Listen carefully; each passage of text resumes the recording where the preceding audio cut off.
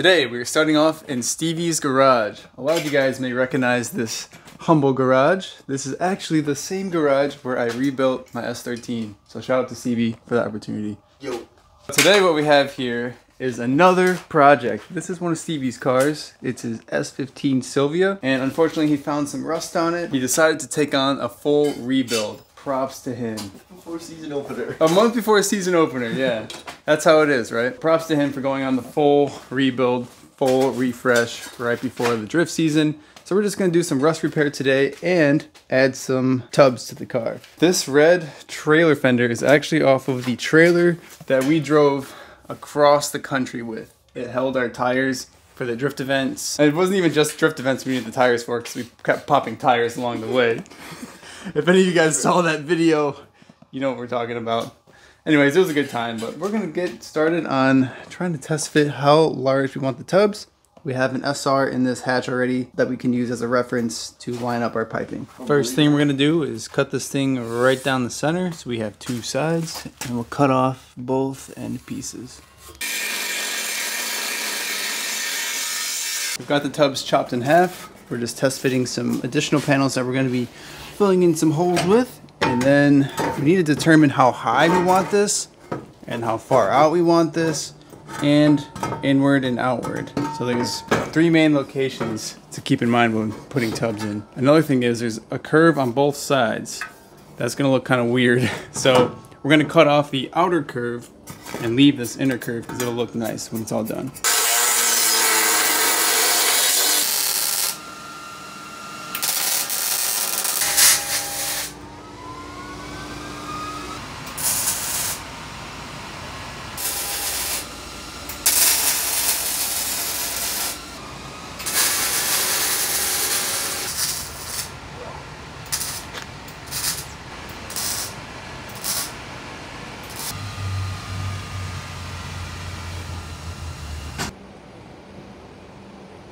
We did tack one tub into position. We only have two little tacks here, and that's because we don't want to proceed any further until we confirm the fuse box still fits here. Damn, that's your whole engine bay harness? Yep. Damn. And some of the interior. Oh, it has interior on it too? Yeah. Sick. It goes like this. Alright. Technically. Dude, that fuse box is massive. That hoe ain't gonna fit. Yeah, here, let's see if you can bring it up from the bottom. Try and help you fish it through. Maybe yes, maybe no. I mean, you could probably make it work. Could, maybe. But then we gotta think about the intercooler pipe. I guess it could fit right there still. Yeah, it's gonna have to get modified anyway for the intake. That might work for you. I mean, I could just trim off this whole bottom section and like move the connectors up too. Yeah, so true. Then it could hang down further. That's a good idea. We got our base plate figured out here. This will amend for the fuse box to fit correctly. We started with this side because this is the limiting side for the clearancing.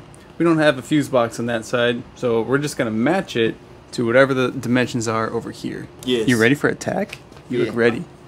I wanna just measure it real quick. All right, quick measure. Measure twice, just weld once. Okay, you ready? Yes, sir. Oh, that was hot as hell. Yeah, that'll look way better. Dude, that looks sick. Oh, yeah. Hell yeah. I think it's so funny because we're like so worried about this, but I'm still gonna have clearance issues in the rear. Oh, yeah. I still do on mine as well.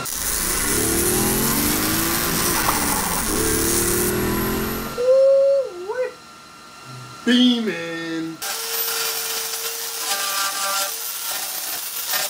And in 3 short hours, this is how much work we were able to accomplish. It's definitely not done by any means, but getting the ball rolling is the hardest part to any job. And props to Stevie for taking on this rust repair task. It's not an easy job, but it is always worth it. When you discover rust on your project car, it's not always the best feeling, but it's not always the hardest thing to fix. You just need a grinder and a welder and some motivation. Something that I have found that helps is writing a list of all the things that you need to do, and then once you complete a task and cross it off, it becomes very satisfying. And I've almost become addicted to that satisfaction. And this is one major check mark for Stevie's engine bay. What do you guys think of the tubs? I personally like tubs. Cleans up the engine bay a lot. We left all of this open still, but we're gonna have a backing plate on the inside of this trailer fender, and it's gonna come down to about here. But we wanted to make sure that we bridged all of this first because we do have to repair some of the rust on the bottom of the shock tower. This is very common on S chassis. If the S chassis has been through at least one winter, maybe even two, this is bound to happen. Which is why it's always frowned upon to drive these in the winter. But I mean, as long as you're down for the rust repair later in life, but props to Stevie for not just parting this thing out, because 90% of people would have. And at the end of the day, it's just metal. You can just cut and weld some new metal on there. Just takes a little bit of effort, a little bit of elbow grease, but you can get it done. Franzy is currently on her way over with the Integra sedan work truck, and we're going to test fit these R32 GTR wheels, at least on the front. I know for sure they're going to fit in the rear, but I only have 2 wheels with tires mounted. I do have a full set of these, unlike most other wheels that I own. But while she's on the way, I figured this would be a good time to open this box that we got from Buyee. In the last video, I showed how you can import these parts on your own, so go check out that video if you want to learn more. Actually, let's do it on the workbench. I showed the shipping methods and how you can buy stuff and order it and ship to the warehouse. Either way, we finally got it in. Now, yeah, this is a pretty small box, but it does have multiple items in there. This is for Tim's RC car. To save on shipping, all of us friends will order through one account.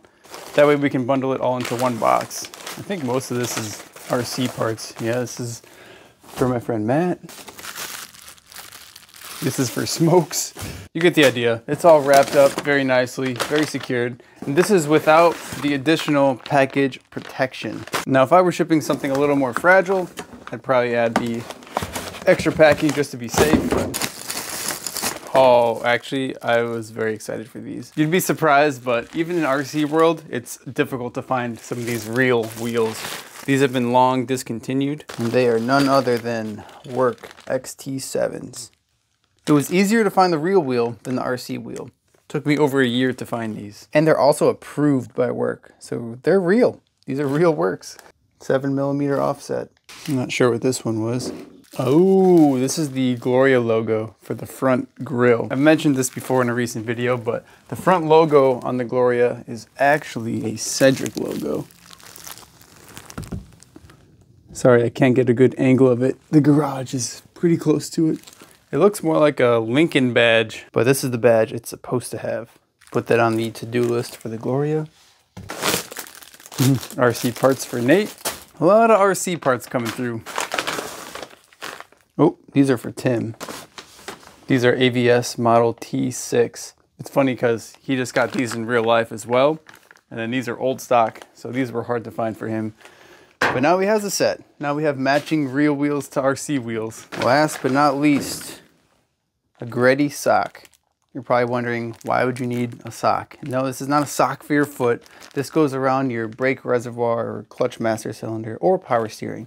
It's required for, I don't know about most drift events, but some drift events require you to have a sock around your reservoirs. So that'll be a cool little piece.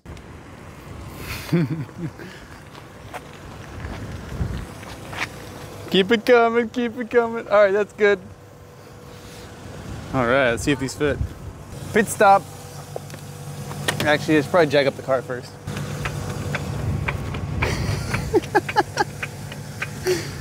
Car's still running. Got that heat going.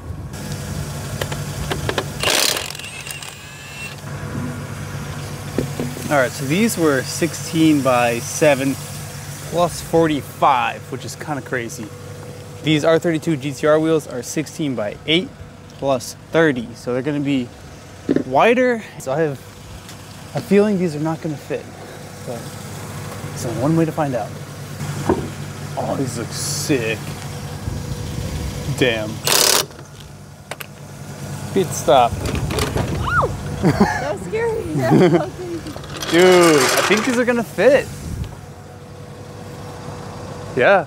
Once it settles a little bit more, damn, that looks sick. It kind of matches with the rear wheels. 5 spokes on 5 spokes. Whoo, I'm jealous. These are nice. Got you in style. Just need to clean up the rest of the car now. All right, yeah. Let me switch this wheel out next. This is so pure. I'm out here wrenching. She's in the waiting room reading her book. What you reading in there? This window doesn't roll down.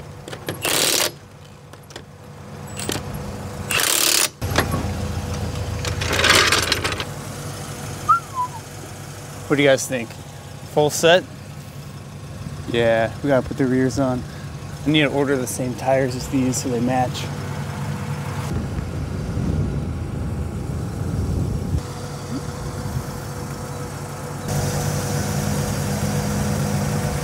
We are at Nick's, and we are not working on a car today, unusually. We're working on a truck. Yeah, boy. This might be the first truck we've ever worked on the channel. We're doing some rust repair on here. He took the bed off, put some new springs, leaf springs and shocks on here, coated the frame rail. This thing's a 93, right? Yeah, 93, dude. Man, clean. That's crazy. I looked at 4 of these trucks, and then this was the first one I looked at, and I was just like, you know, I'm gonna go look around. All the other ones were junk, and I was like, I went back to the guy, and I was like, yeah, I'll pay that. There you go, there you go. Yeah, dude, the underside of this is minty. There's a couple spots, but we're gonna repair that today. Luckily, he's already made the pieces we need to weld in, which takes the longest. So this should be a pretty simple process. We're also gonna replace a brace that was on the bottom. That was this piece, right? Oh yeah, that thing's crusty. And what did you find? I bought a 2x2 skate rail. I'll say I measured it 2x2, and I was like, I got the perfect thing, man. My old childhood rail. I learned how to do 50/50s on it. And now it's gonna hold your bed up. Now we're gonna make a stubby. I was gonna make a pole jam out of that. Oh, what? That's gonna be sick. I think we could chop this and then make that a longer leg, and then it'll be up higher. Oh yeah, there you go. Yeah, we can make a nice pole jam. Yeah, so that metal for that rail was the exact gauge and I guess measurement that he needed. So fabbed it all up. We're gonna weld this back together, having, you know, tabs so we can weld it to the floor of the bed, and then we'll just weld it onto the bed.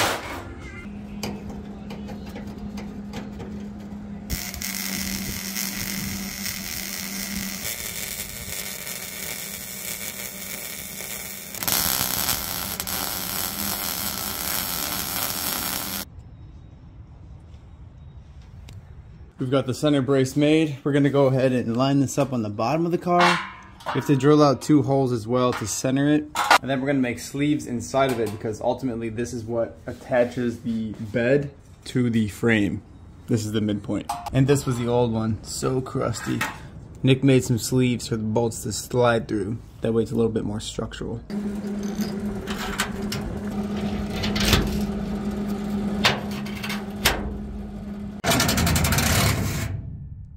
I might need some weight on the bed. Yeah.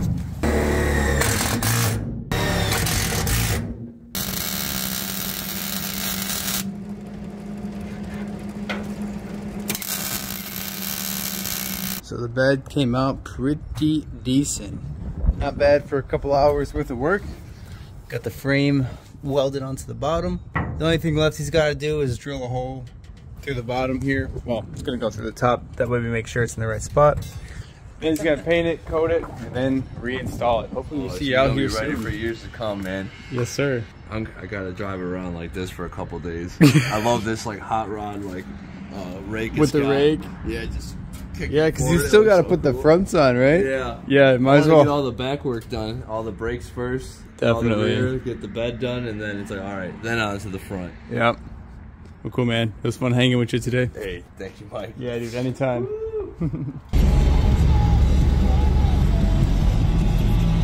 Now, I have been collecting parts for the 300ZX to boost the KA that's in it, and I'm very torn right now. I don't know if I want to boost the stock block that's in there right now, or if I want to build one and then boost it. I don't have much experience with boosting a naturally aspirated engine. The only turbo engine I've ever had, actually, is the RB25.